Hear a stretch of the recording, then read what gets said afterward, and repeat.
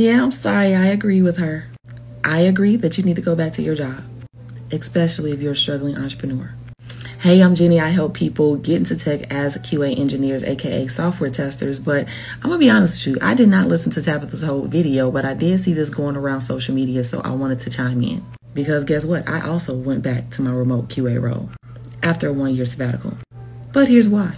I was personally in a place where I wanted to rebuild my business. I've done successful numbers and enrolled students and had student success, but I wanted to rebuild my company. And during the rebuilding phase, you got to think, even as an entrepreneur, if you profit or pay yourself, that may have ebbs and flows.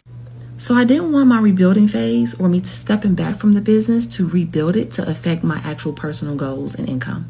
So I went back to exactly what I teach, being a QA engineer remote. So don't feel bad, feel good. You know how many people can't go back to a 6-figure remote role?